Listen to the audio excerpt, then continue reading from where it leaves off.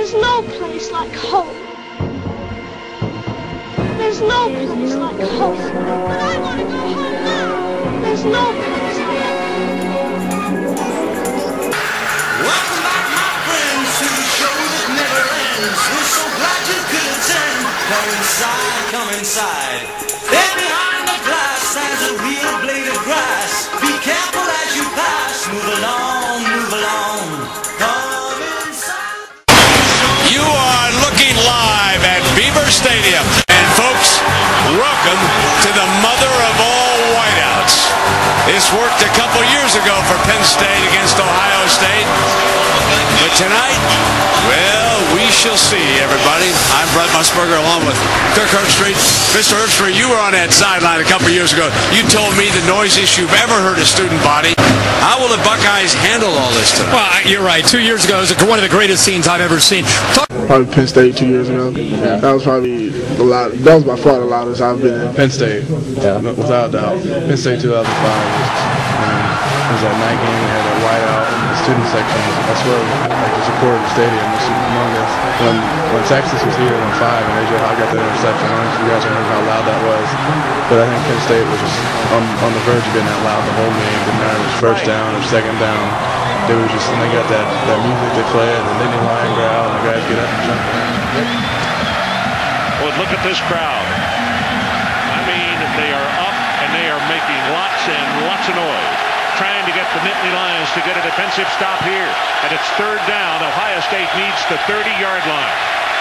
Great protection. Ball is drilled. It is intercepted at the 30, and that's Lowry. 15, 10 at the 5. It'll be first and goal at the 2-yard line, Penn State.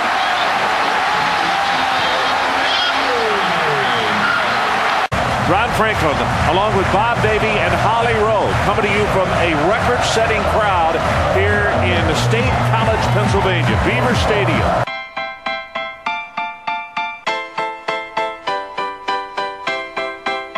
Let's go, yo. What a scene. Standing room only, maybe 110,000 people in a sea of white. The roar is back in State College, and they are happy again in Happy Valley. Elbow surgery. He got his feet wet last week, the last 2 series against Georgia Tech. Tonight he jumps into the deep end of the pool against a pretty solid Penn State defense in a very hostile environment. Boy, does he ever. They asked for a sea of white. They asked everybody, except the Notre Dame fans, of course, to wear white for this one, and it looks like they all complied as we wait for the Nittany Lions of Penn State and Joe Paterno, who was so thrilled a week ago that he could run out of the tunnel and lead this ball club.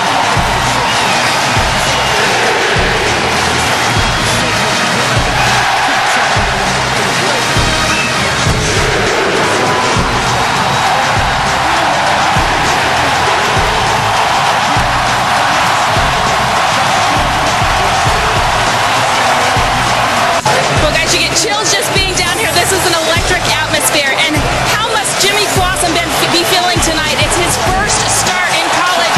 Me take myself off safety, trying to make my friends turn their back. Those guys have got to do a great job protecting young Clausen. Regis, thank you very much. And it's the left tackle, Paul Duncan, who backs out early. And right away you see the effect of this crowd. A longer snap count. Start. Number 72 offense. 5-yard penalty. Charlie Weiss told us they worked on Thursday indoors with a lot of noise. He felt very confident about their ability to handle the noise, but the first play out of the box, they have 2 linemen moving and they back up 5 yards.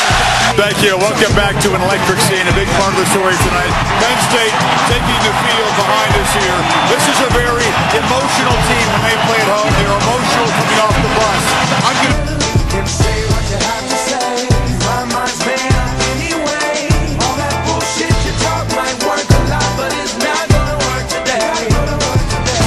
Why does it always have to be somebody? Handle the pressure of that crowd, because you know Penn State's going to be jacked up. That crowd's going to be big tonight. The crowd behind us will be a big factor. The whiteout is alive and well. It's great to to be back in Happy Valley. No wonder they're happy. They're 5-0 in that stadium. Right. And they have the best student body in the nation. It's like the 12th man for these guys. Boy, they're a tough team to beat in that stadium. Well, I think when the whiteout is in effect and they have the rally in the valley, this place comes alive. They've won 19 of the last 20 for a reason. It's because, as you said, the student section and the defense feeds off of that energy. It'll be a challenge for the Buckeyes tonight. Yeah, I've heard Penn State's pretty loud too.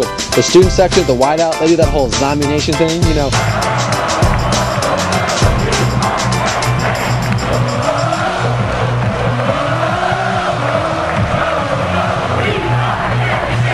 Well, another student whiteout. And look who's down there right in the middle of things. Lisa Salters. Lisa? Well, Brent, what makes this whiteout so effective is that it is the largest concentrated student section in college football, meaning that while other colleges may allot more seats for students, they're spread out all over the stadium, not here at Penn State, all in one spot. 21,500 in the student section.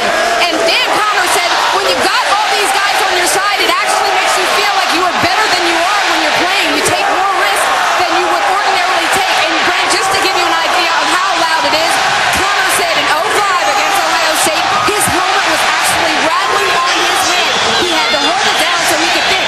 And right now, I can't even hear myself.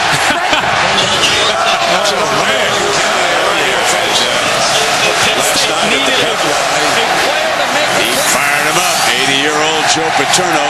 What does it feel like to cap off your entire career here as a Nittany Lion in a game like this with all the hype about your coach, about Bobby Bowden, and then it goes to triple overtime?